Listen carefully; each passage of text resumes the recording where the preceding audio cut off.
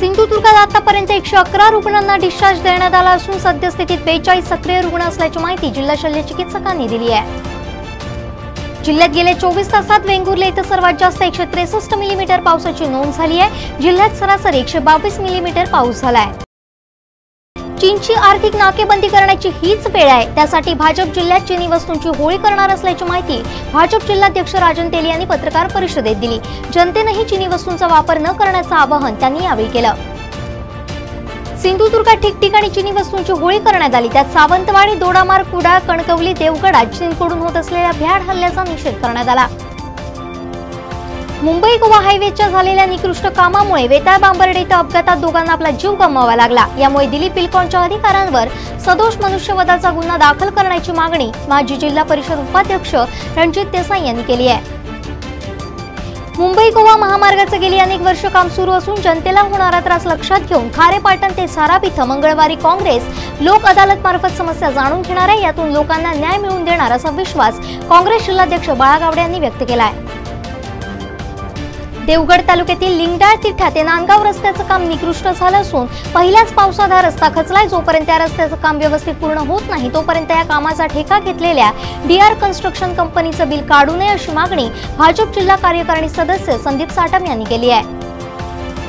ज्या राज्यात भाजपची सत्ता आहे त्या राज्यात परीक्षा नको असा सूर भाजपचा आहे, मग महाराष्ट्रात भाजपची वेगळी भूमिका का असा सवाल उच्च व तंत्र शिक्षण मंत्री उदय सामंत यांनी केला आहे। प्रयोगशाळेत थेट तपासणीसाठी जाणाऱ्यांकडून 2800 रुपये न आकारता त्यांच्याकडून 2500 रुपये घ्यावेत असा निर्णय राज्य शासनाने घेतला असल्याची माहिती आरोग्यमंत्री राजेश टोपे यांनी दिली आहे। कोरोनाचा फैला वाढत असल्याने भिवंडीत 15 दिवसांचा लॉकडाऊन प्रशासनाने जाहीर केला असून 18 जून ते 3 जुलै पर्यंत भिवंडी शहर पूर्णपणे बंद असणार आहे।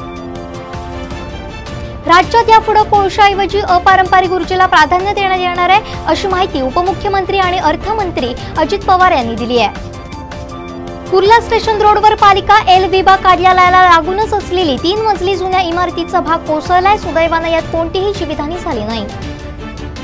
पुण्यातील उद्यानं आजपासून पुन्हा बंद करण्याचा महापालिकेने निर्णय घेतलाय। कोरोना रुग्णांची वाढती संख्या आणि उद्यानांची जबाबदारी असलेल्या कर्मचाऱ्यांच्या कमी उपलब्धतेमुळे हा निर्णय घेण्यात आला।